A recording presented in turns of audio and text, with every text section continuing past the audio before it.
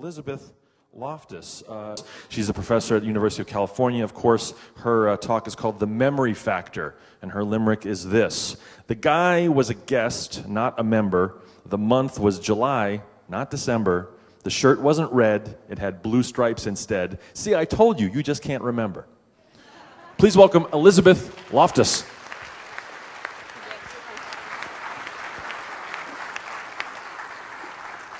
Thanks very much. I'd love to get my hands on that limerick. It's a pleasure for me to be back at TAM. I last spoke here in 2011, and it's possible that some people are here hearing me talk for a second time, and many of you, I know, are hearing this for the first time. So I just want to tell you that 3 years ago, I had a half hour. I showed 41 slides. Today, I have a longer period of time. They gave me a whole hour. I'm very honored. I have 128 slides to show you. I have at least 7 new studies that we've done in the memory factory. But as before and today, I want to begin with one of my favorite memory examples, because as somebody who studies memory problems, I go through life finding memory mistakes wherever I go. And I talked last time, and I still love this one, about a memory that Hillary Clinton talked about when she was campaigning for the Democratic nomination for the presidency. She talked about this trip that she had taken to Bosnia. It was a harrowing memory. She said, we landed under sniper fire. There was supposed to be some kind of greeting ceremony at the airport, but instead we just had to run with our heads down to get to the vehicles to get to our base. Now, I'm not sure what Hillary was thinking. She did go to Bosnia. She went some years earlier, but she didn't go alone. She went with other people. And some of those other people were taking photographs. And here are some of the photographs of Hillary's landing in Bosnia. She was greeted by children. She's there with her daughter Chelsea in those days when Chelsea had really curly hair. And the trip admittedly happened in 1996. So what is going on?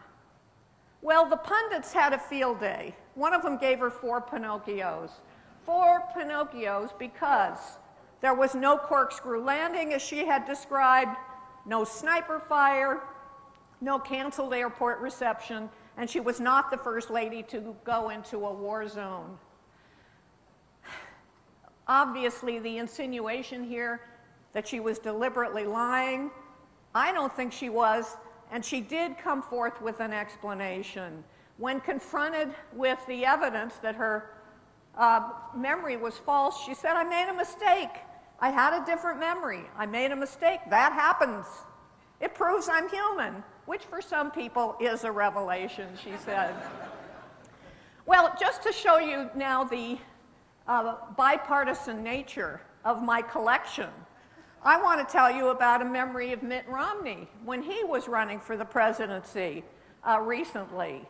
In 2012, he talked about a very, very fond childhood memory that he had of the Golden Jubilee. Now, the Golden Jubilee was a celebration of the 50th anniversary of the automotive industry in the United States. And Mitt Romney had some very fond recollections. He said he was about 4 years old, something like that. His dad, a famous politician before him, was the Grand Master. The main street, Woodward Avenue, was painted gold. A very fond memory. There was just one problem with Mitt's memory, and that is this. The Golden Jubilee happened on June 1st, 1946, 9 months before Romney was born. And so we might be able to say that he could have been conceived at the time, but it is inconceivable that he was actually there. So far, Mitt Romney, I don't think, has come up with an explanation for this mistake. And, you know, most of what I do, actually, in my work as a memory scientist and the applications of that work is to look to legal cases. I'm very interested in the legal cases where someone's memory has gone awry and it has had some tragedies for other people. You just have to go to the website of the Innocence Project, where you will find a collection of more than 300 individuals who have been convicted of crimes, spent 5, 10, 15, 20 years in prison until DNA proved their actual innocence. And when these cases have been analyzed, which they have pretty thoroughly, 3/4 of them, 3/4 of these wrongful convictions are caused by faulty human memory, faulty eyewitness testimony in this case. And so I care a lot about memory and its connection to freedom and liberty. But let me tell you a little bit about what I've learned about memory over the last 4 decades of studying it. I've developed a couple of different paradigms for looking at memory. For many years, I did experiments on something called the misinformation paradigm. What happens here in this research is we show people some kind of an event, maybe a simulated crime or a simulated accident.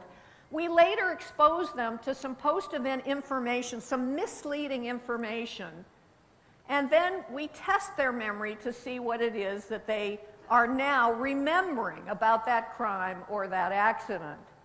And so just to give you some example of the richness of materials that we use in these misinformation experiments, one common set of materials is a scenario that it's a woman, she's walking down a street, a lot of things happen to her. I'm not going to show you the whole scenario, but notably, in the middle of this scenario, a man bumps into her, causes her to drop her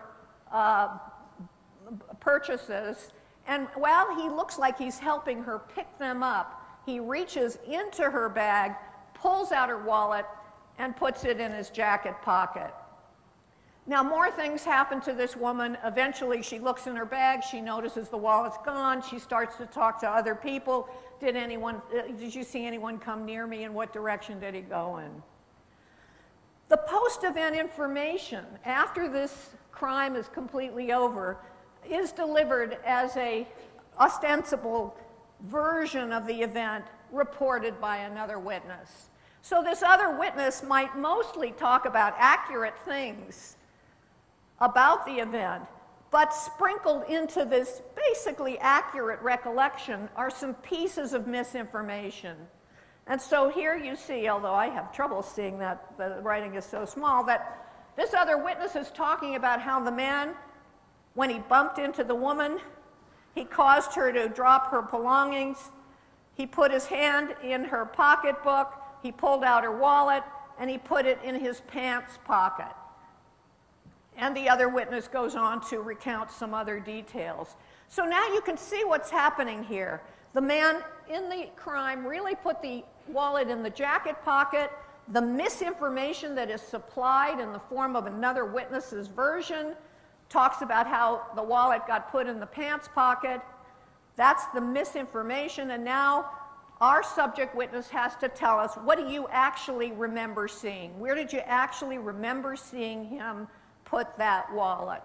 And many of our research subjects will say, I saw him put it in his pants pocket. They've responded to the misinformation. It has become their memory. This research on memory distortion, in which we can change memory for the details of actual events, follows along work that I did decades ago, where we showed a simulated accident. A car goes through an intersection with a stop sign, and by asking a single leading question that insinuates it was a yield sign, we get lots and lots of people to believe and remember they saw a yield sign controlling the intersection, not a stop sign. Well, today, the misinformation effect continues to be studied. And I thought I would tell you a little bit about some relatively new research on memory for faces and engage you in a demonstration. This is a collaboration with a couple of former graduate students, Maya Cook, Julie Quack, and my colleague Don Hoffman at the University of California, Irvine.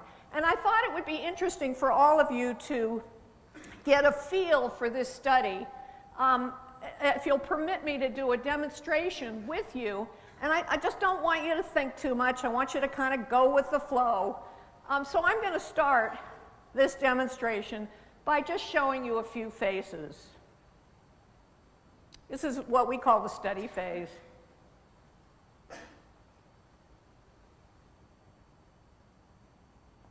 Okay, now I'm going to give you a quiz now. You don't actually have to take a piece of paper out because you can just think to yourself what your answer would be. I'm going to, with these actual materials, we'd have a longer passage of time before the quiz. I don't want to use up my whole hour waiting for the passage of time, so I'm going to quiz you right away. I want you to think to yourself, I'm going to show you two faces, and you just think, don't say anything to anyone, just think to yourself, in the study phase, did you see the one on the left or the one on the right? So you are just thinking left or right. Think to yourself, in the study phase, did you see the one on the left or the one on the right? Just think to yourself, don't say anything. In our studies with these materials, we'd have another passage of time. I don't want to wait for that before I gave you another test. And I want to do something a little different for this other test. I'm going to this time show you a pair of faces, and I'd like you to vote for the one you saw in the study phase, the one you remember seeing in the study phase. And so, here's the first test trial. Raise your hand if in the study phase you saw the face on the left. Look around. I see tons of hands going up. I was going to try this with clapping like Steve Novella did, but it seems to work with hands. How about the one on your right? Raise your hand. I see one hand here. Are you feeling a little strange right there? That it's hard for me to see with the lights the way they are whether there are any other hands, but I think you can see overwhelming preference for the one on the left. Let's have another test trial. Raise your hand if in the study phase you saw the face on the left. Well, I see a hand there. Not too much interest in voting for the... Are you feeling a little strange there too then? Okay, how about the one on the right? Raise your hand. Look around. Tons of hands. An obvious, overwhelming preference for the face on the right. How many in the study phase saw the face on the left? Raise your hand. I see a bunch of hands. How many saw in the study phase the face on the right? I see a bunch of hands. And then I see a whole lot of people, wimps, who aren't voting at all because you don't know what to do. But those of you who did vote, you're deeply divided. You can't both be right. Half of you are wrong. Why are you wrong? I made you wrong. And I made you wrong right here in the middle of a talk on memory distortion. So how did I do that? I showed you three faces in the study phase, face 1, 2, and 3. And then for the final test, I tested you with pairs of faces. The right answer for the first test trial is the one on the left. Overwhelmingly, you preferred that. The right answer for the second face is the one on the right. Overwhelmingly, you preferred that. The right answer for the third face, the one on the right, and that's where you were divided. And you may think, well, maybe it's that last pair, they're just more similar to each other. But that's not the reason you made the mistake, because the same algorithm was used to create these faces. The external features were kept the same, and the internal features were changed, and that algorithm applied to the alterations of all the faces in a pair. What is different is what happened during that quiz phase. Because for the first face, I gave you a quiz. I paired the true face with a completely novel one. And as you sat there silently, you said to yourself, I saw the one on the right. For the second face, I didn't quiz you at all. And for the third face, I gave you a quiz that included the altered face and a novel one. And most of you, as you sat there silently, said to yourself, I saw the one on the left. Later, when I tested you, you stuck with the altered face, even though the true face is staring you in the face, so to speak. Many of you recognize it anymore. And in our experiments with these materials, we have found that a post-event activity that induces people to make a particular choice, to pick a different person, affects their later ability to pick the right person. And we then, as psychologists, are also interested in other questions like, in that quiz phase, do you have to actually pick the altered face, or is it enough to merely be exposed to it? Both of these have these impairing effects on memory. This phenomenon makes me think about one of those cases of wrongful conviction. It's one of the most famous of the cases of wrongful conviction that people talk about who work in this field. The conviction of Ronald Cotton for rape. The rape victim was Jennifer Thompson. She was a college student in North Carolina. She was raped by an African American. And ultimately, she would identify Ronald Cotton as the person who raped her. She was a very, very impressive witness. She had studied the face, she said, of her rapist so that she would one day hopefully be able to identify him. She is a very articulate person today, and was then as well. And the jury was quickly convinced by her confident identification, Ronald Cotton, convicted. And what made this case different from many of the other cases of wrongful conviction, many of the other cases of wrongful conviction in a rape case, many of the other cases of wrongful conviction that involve a cross-racial identification, where a member of one race tries to identify a stranger of a different race. What made this case different is what happened after the DNA results came out years later. The sheriff, a detective who had been investigating this case, learned about the DNA, and he wanted to tell Jennifer about it in person. So he went to her home, and he said, I have some news to tell you. It turns out the DNA testing is back, and your rapist was not Ronald Cotton. It was another man named Bobby Poole. And Jennifer felt absolutely horrible, absolutely horrible. And at some point she said, I wonder if I could meet Ronald and maybe ask if he would forgive me. And so that meeting was arranged. She said, can you ever forgive me? He forgave her. The two of them became friends, and they started giving talks together, trying to promote reforms that will minimize this from happening. And together, they wrote a book aptly called Picking Cotton, which is the story of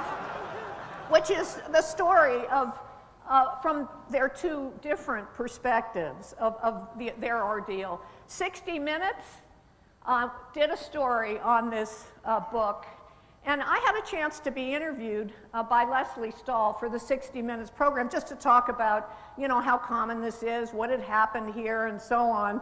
And so there I am being interviewed by Leslie Stahl, and you can see there that even though they paid distinguished professors a decent salary at the University of California, Irvine, there I am wearing the same jacket, because it's like my favorite jacket, but the bracelet is new. So in any event, one of the interesting things about this case is that Jennifer had had a chance to see Bobby Poole after the Cotton conviction, because there were rumors going around that it might have been that somebody else Bobby Poole might be bragging about this. And when she saw him, she said, no, it's not him. It's Ronald Cotton. That had become her memory. So I did the demonstration for 60 minutes that I did with you here. I did it for Leslie Stahl, and when she got to that pair of faces, she looked at them, for the longest time, and then she said, I'm baffled, and she went ahead, she picked the wrong face. So all of you in this room who did so as well, you are in excellent company with one of our leading investigative journalists. Sometimes when I'm talking about this work, particularly the faces, to members of the legal community, to judges, or sometimes even to lawyers, well, they wonder, these faces and these altered faces and seeing a lot of faces and seeing them in a laboratory, I mean, this is not the same thing as somebody who goes through a very, very stressful experience. And maybe the same kind of findings wouldn't occur. Well, I want to tell you about a study that was done on people who went through a very, very stressful interrogation. My access to this unusual group of subjects comes from the chief investigator, Charles Morgan, a psychiatrist, who has been studying military personnel who are going through survival school, which is a school that is set up to train our military. What's it going to be like if you are ever captured as prisoners of war? And Morgan and colleagues' original paper on this subject was done maybe 10 years ago. What these soldiers are learning is how to evade the enemy, how to escape if they're hunted down, how to resist if they're captured or tortured. They're put into a mock prisoner of war camp. It looks something like this. Once they're caught, they're hooded, strapped together, stripped of their identities, thrown into these little cells with these third world toilets, no toilet paper, one of my worst nightmares there. They are rescued by helicopter, which is what's going to happen to them if they're being held in a jungle area where it's too dense for the helicopter to land. And ultimately, they're rescued, and there's an absolute flood of emotion. Morgan and collaborators have studied the stress hormone levels associated with this experience of going through this survival school.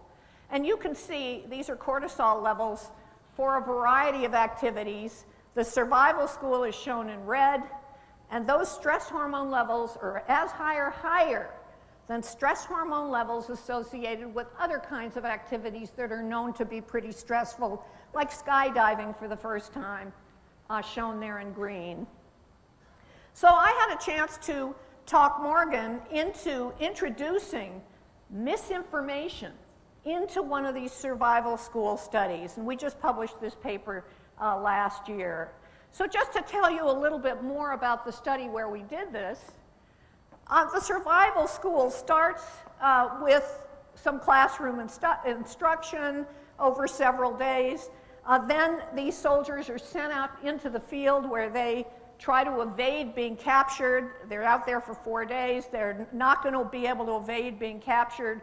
They are captured. They're put into the mock prisoner of war camp. They undergo a 30-minute, extremely stressful interrogation. And some of them are going to get misinformation, and others will not after the interrogation. And eventually, they're going to be released, and their memory will be tested. One of the ways we introduced the misinformation into the minds of these military personnel is we held up a photo and said, look at this photo of your interrogator. Did he give you anything to eat? Did he give you a blanket? Did he let you speak with any other people? The trick here is this is a photograph of a completely different person. So the real interrogator or perpetrator could be this individual, but the photo shown to the misinformation subjects looks completely different.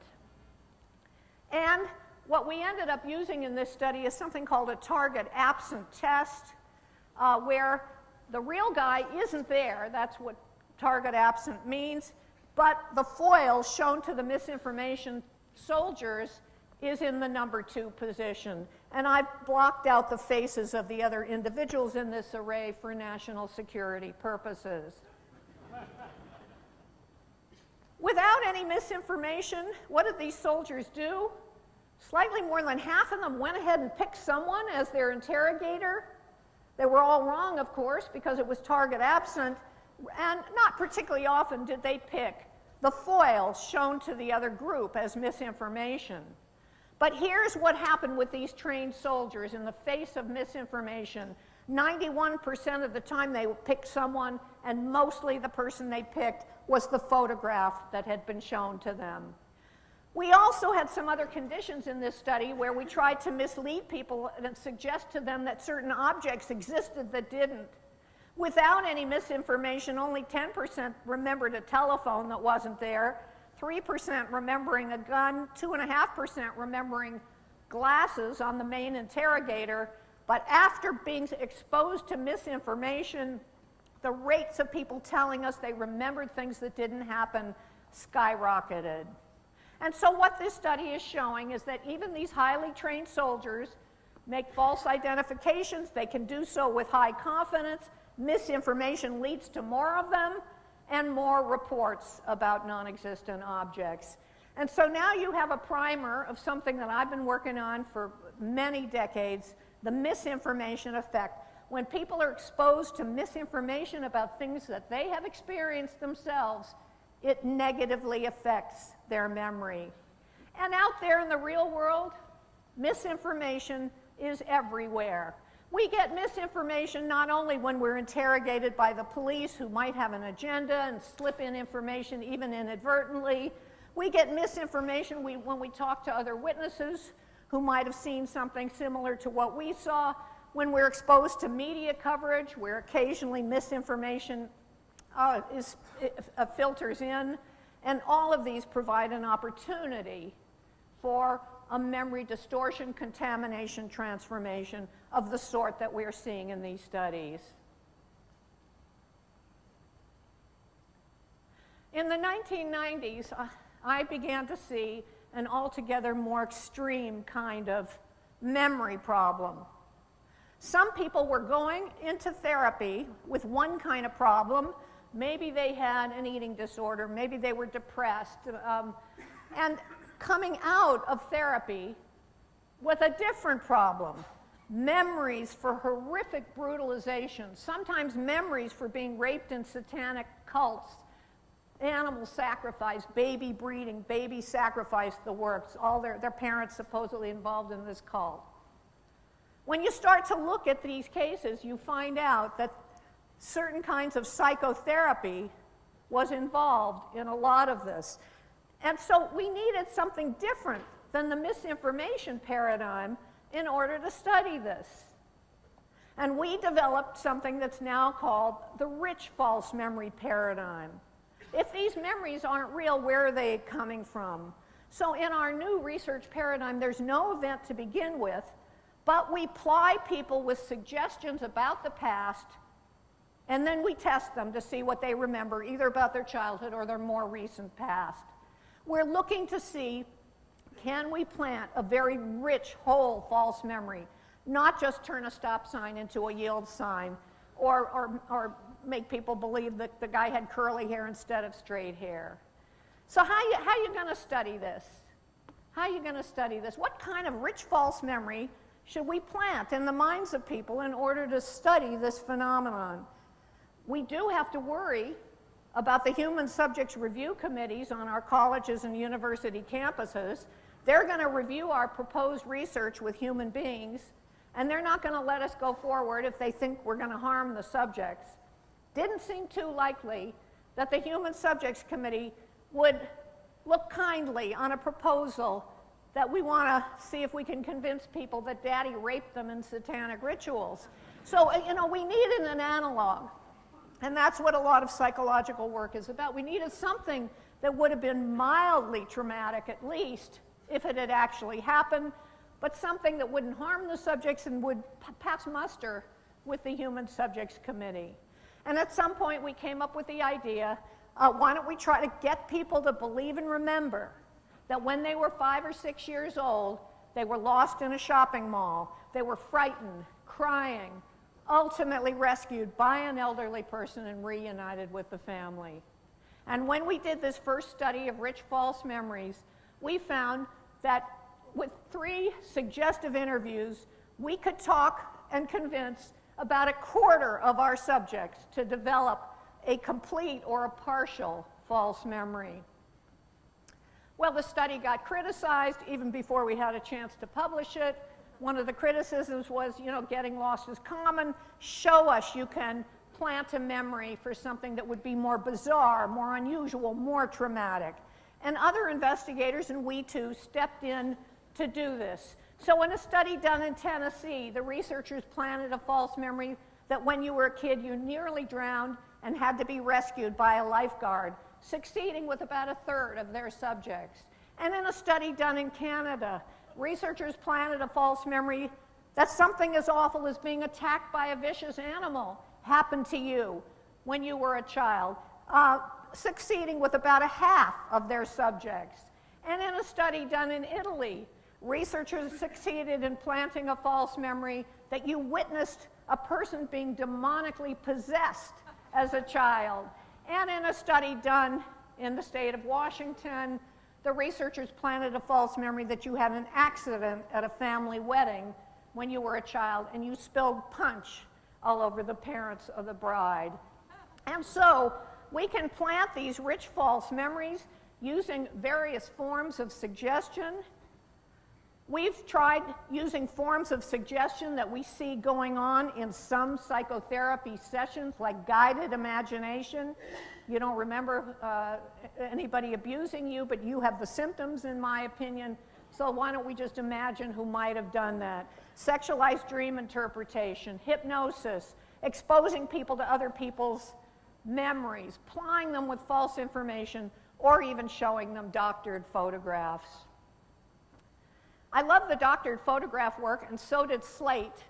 On my UC Irvine website, I have a link to an article by Will Salatin called The Memory Doctor.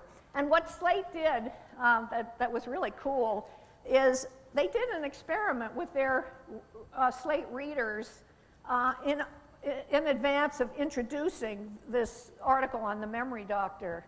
And so they showed their online viewers some politically oriented photographs like this one of Obama shaking the hand of the former president of Iran, or this one of former President Bush vacationing on the ranch with Roger Clemens during Katrina.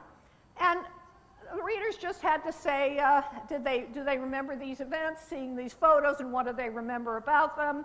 It turns out many of them said they remembered these photos, but they couldn't have, because they were created with Photoshop. So someone else was actually visiting Bush, but Roger Clemens' photo was Photoshopped in. And our president didn't shake the hand of the former president of Iran. Someone else did, but the photo was Photoshopped. And here you see some data on how often people said, yes, there were 5 different fake photos. The green tells you how often people remembered the, let's see, that's the Bush-Clemens one, about 15% of the time. And the Obama handshake looks like a little over 25% of the time. These readers said, yeah, I remembered it. And they didn't just say, yeah, I remembered it. It turns out who has a false memory depends on your political orientation.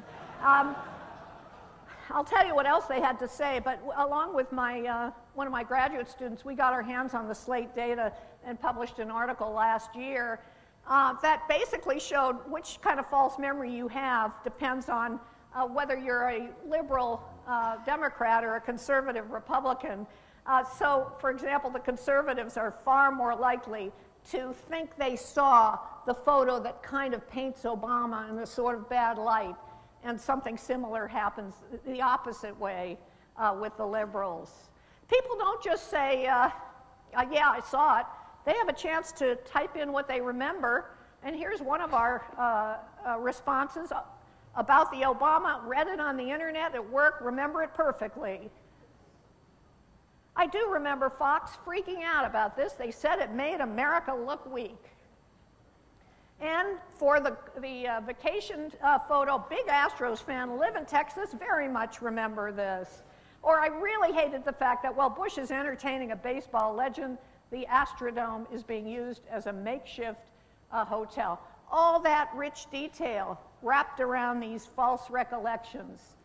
And that rich detail, unfortunately, can make people who don't have the evidence believe that the story is true. More recently, we've asked this question. If I plant a false memory in your mind, does it have repercussions for you? Does it affect your later thoughts, your later intentions, or even your later behaviors? Now, how are we going to study this? What we decided to do is, let's see if we could plant a false memory that you got sick eating a particular food as a child. If I could get that memory going in you, then maybe you wouldn't want to eat the food as much. And we would be demonstrating a repercussion of the false memory. And so with my former postdoc and grad students, we did our first study on the consequences of a false memory, getting some people to believe that they got sick eating hard-boiled eggs, others to believe they got sick eating dill pickles. Here's how we did it. We gathered a whole bunch of data from people, data about their personality, their thoughts about food. We waited a week. We brought them back to the lab. We told them we fed all their data into our really smart computer program, and it revealed certain things happened to them. And so here is the profile. They think it's very individualized. Johnny gets one that says, our smart computer says you felt sick after eating a hard-boiled egg. He's got to think about this for a while and then tell us how much at a hypothetical party he wants to eat certain foods that are laid out on a buffet table. On that list are hard-boiled eggs and dill pickles. So here's how much people want to eat the eggs and pickles. If they don't get any false feedback at all, they slightly prefer the eggs in that setting than the pickles. We're not even interested in that. Here's how much they want to eat the foods if they were exposed to the manipulation, but they didn't buy it. They didn't develop a false belief or false memory. And here's how much they want to eat the foods if they were exposed to the manipulation and they fell for it. They don't want the foods as much. And I will tell you, this is one of the great moments in the life of an experimental psychologist, when the grad students, bring you the Excel spreadsheets and the graphs, and I looked at those data and I thought, wow, it was possible to plant a false memory of getting sick. It did have consequences. If we could do this with a fattening food, think about it. I mean, we could be on the brink of a new dieting technique, move over Atkins. And so we did a similar study with strawberry ice cream, a fattening food, same methodology, gather data from subjects in one session. They come back a week later.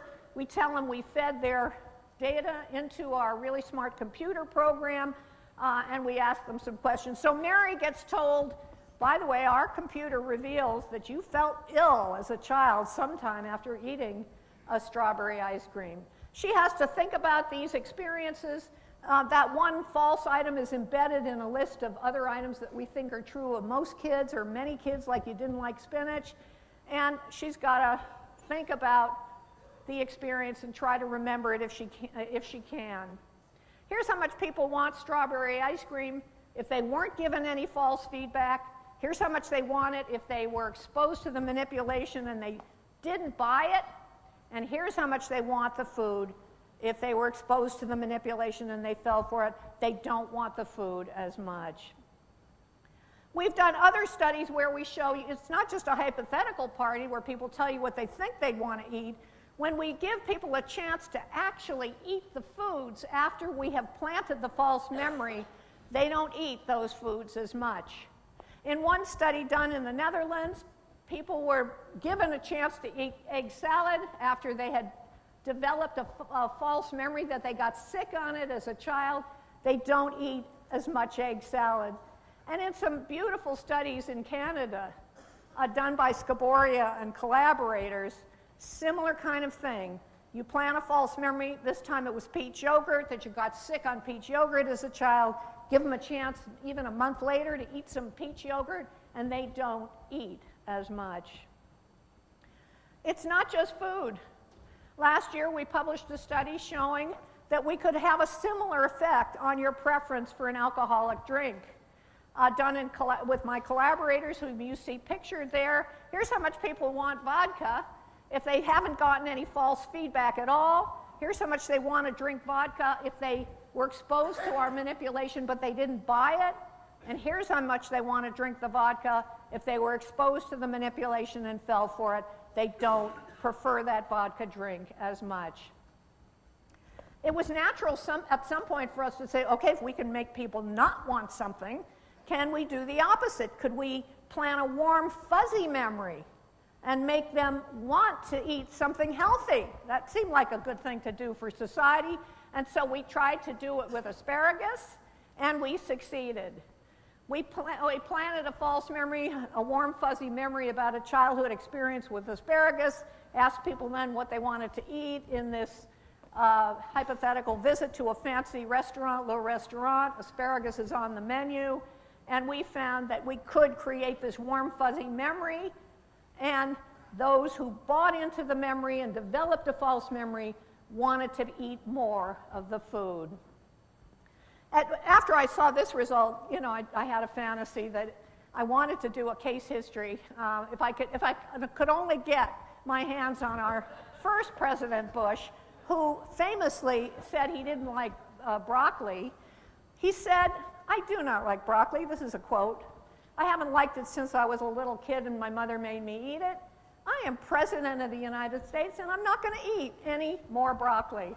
And while I do have some sympathy with this position, I also feel if we could just get our hands on the former president and ply him with our manipulation, it would just be a matter of time before broccoli was one of his very favorite vegetables. Well, there are many questions that you might have about this false memory phenomenon, and ones that we in my lab have also been interested. Is there any way to tell the difference between a false memory that you create through these processes and a true memory? And one of my graduate students tested the idea in her doctoral dissertation work that maybe we would be more emotional about our true memories than our false memories. But after she planted false memories, like you witnessed your parents, you know, accidentally witnessed them having sex or having a violent altercation, when she planted the false memory in the minds of people and compared it to people who really did have the experience, she found that false memories can be emotional. They can be just as emotional as true memories, and emotion is no guarantee of memory accuracy. In contrast to what I hear from opposing experts in many of the cases that I have been involved in, where those opposing experts will say, "I believe her trauma memory is real because she shows emotion when she tells me about it." You might think maybe neuroimaging, maybe the brain signals are different when we are recounting a false memory versus a true memory. Well, I teamed up with some other investigators, and we did a neuroimaging study as people were recounting true memories and false memories. And the overwhelming pattern that we saw was the similarity in terms of the neural activity. Even though there was slightly more activity in the visual cortex when people were recounting a true memory, and slightly more activity in the auditory cortex when people are recounting a false memory, the impression really here is of the great similarity. You might think that true memories would persist longer than false memories. But in a study done with my Chinese collaborators, one of the largest studies of subjects in a misinformation experiment, we came back to people a year and a half later to see what was still in their memory, and the true memories and false memories persisted equally often, much more than just a novel, non-misinformation false memory. You might wonder, when are people more susceptible to these kinds of memory contaminations? In a study that we will publish in a month, headed by one of my graduate students, Stephen Frenda, on sleep deprivation, we wondered whether sleep deprivation would be associated with susceptibility to false memories. And so in this study, some individuals were allowed to sleep, others were sleep deprived, they were kept up all night in the lab. They were then put through a misinformation experiment, and we found that those who were sleep deprived were much more susceptible to contamination of their memories. And we like to think of this in conjunction with some of the practices of interviewing suspects when they are sleep deprived, fatigued, kept in the station for 15 hours and what might this do to their susceptibility to leading questions and other forms of contamination. You may wonder whether we are all susceptible to these contaminations. Is anyone immune from having their memories be modified by these kinds of tactics? Well, we got our hands, with the help of another lab, and in a study headed by one of my graduate students, Lawrence Patias, we found a group of individuals who have highly superior autobiographical memories. You might have seen these people be studied, interviewed and shown on 60 Minutes. 60 Minutes has done a few programs on them. They remember what they did just about every day of their adult life. It's pretty astonishing. So we got a group of these people with superior memories, and then an age-matched control group of people with normal memories, and put them through a misinformation experiment. If anything, those HSAMs, highly superior autobiographical memories, had somewhat more in terms of misinformation memories. We put them through a number of other false memory tasks, and our basic conclusion about this group really is that people with extraordinary autobiographical memories nonetheless are vulnerable to false memories, as shown in different memory paradigms, just like people with normal memories. So it makes us wonder whether there's any group that would be immune to these kinds of contaminations. We do know that some people are more susceptible than others, and in a study done with my Chinese collaborators, for example, we've done misinformation studies. Some people adopt lots of misinformation, some adopt a relatively little bit of misinformation. Who are the people? We can do correlations with sort of standard measures of intelligence, and we do find some significant correlations, so that if you score higher on standard tests of intelligence, you are somewhat more resistant to having your memory be influenced in this way.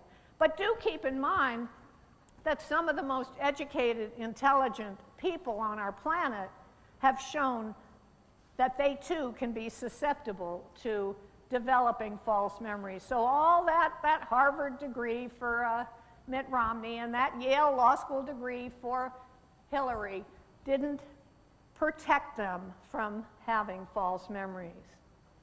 So in closing, I just want to make a few remarks.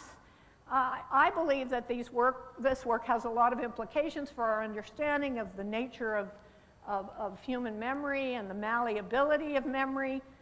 If we can get people to believe that they witnessed demonic possession, that they witnessed Barack Obama shaking a hand, and that they have all kinds of other details associated with this, it shouldn't surprise us when people remember UFOs or other kinds of bizarre bending spoons that they claim they saw with their own eyes and that they are definitely remembering.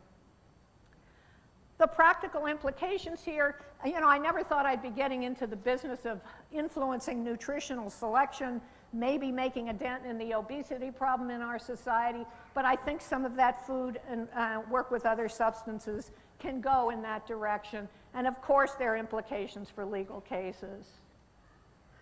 And with this ability to plant memories, to control people, to influence their later thoughts and intentions and behaviors, a number of interesting ethical issues arise here, such as when should we use this kind of mind technology?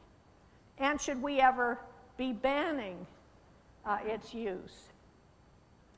After decades of working on memory distortion and, you know, hundreds and hundreds of experiments involving probably more than 40 or 50,000 individuals, plus just take the whole literature in this field contributed by many scientists across the world, if we've learned anything, I think it's this: that just because somebody tells you something with confidence, just because they tell it in a lot of detail, just because they express emotion when they're describing their memory to you, it doesn't mean that it really happened. Without independent corroboration, we can't know whether a memory is real or not. Such a discovery, I think, has made me a little more tolerant of the memory mistakes that some of my friends and family members sometimes make. You don't need to call people a liar. You can just think that maybe they have a false memory and it's just a part of the process. Although I'm not always this tolerant. As an individual recently published something that either is an out-out lie, Dr. Kutcher, or possibly a memory distortion, but a completely false statement about something about me. But we don't need to go there. I'll answer that after a glass of wine. So this discovery, you know, it might have made a difference in the life of Ronald Cotton. It might have made a difference for those hundreds of individuals who've been falsely accused and wrongfully convicted. And I think they all learned the hard way this, that memory, like liberty, is a fragile thing. Thank you. Thank you. Thank you. Elizabeth Loftus. Elizabeth Loftus. Excellent. Excellent.